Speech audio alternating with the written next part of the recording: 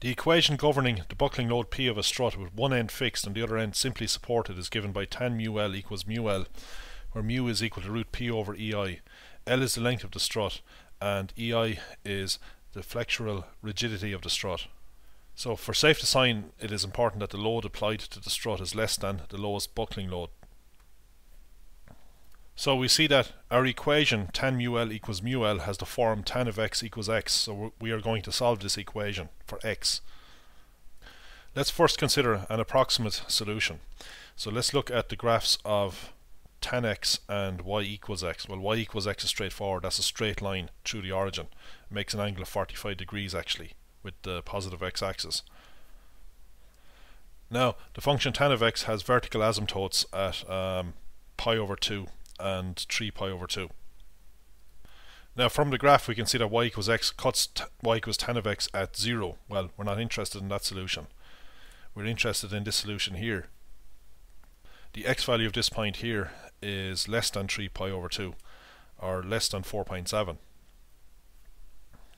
We can't use 4.7. We can't use 3 pi over 2 as a first approximation because tan of x is not even defined at 3 pi over 2, so we take a value less than 3 pi over 2, say 4.5. Now, for the Newton-Raphson method, we need a function of the form f of x equals 0. So remember, we're solving the equation tan of x equals x, but we can rewrite that as tan of x minus x equals 0. So solving tan of x equals x is equivalent to solving the equation tan of x minus x equals 0. So tan of x minus x is our f of x, and the first approximation for a root of this equation is going to be x0, which is 4.5.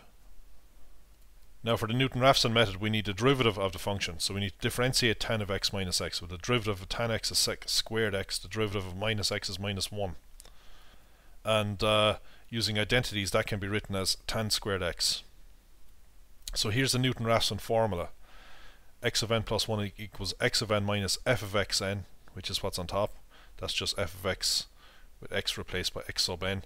And underneath we have f prime of xn, which is going to be tan squared of xn. So that's the general formula. Now x0 is 4.5, so if we let n equals 0, we plug 4.5 into the right hand side. So we get all of this here.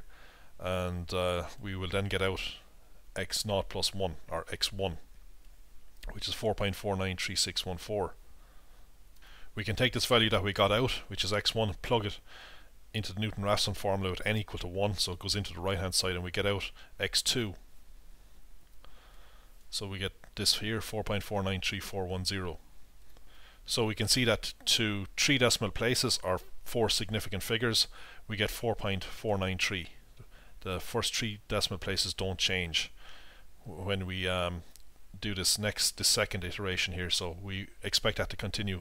If we do further iterations, we will get 4.493